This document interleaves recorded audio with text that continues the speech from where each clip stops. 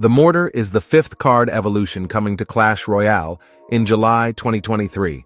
This video will answer the question, why is the Mortar the 5th evolution, but not everyone's favorite card, for example? By the time I am making this video, the evolved Mortar isn't even out yet, but I found a lot of information anyway. And you won't want to miss the ending. Let's start with what the evolved Mortar even looks like. Well, it is literally the exact same as the Barbarian launcher, but with a goblin instead of a barbarian. The goblin is the same one from the goblin barrel.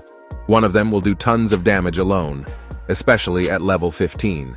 And the final thing, it will take 2 cycles to deploy because it is a common card. This is important. There is a new game mode called Dark Elixir coming to Clash Royale for only 6 days. This special game mode is the reason why the Mortar is getting an evolution. Let me explain.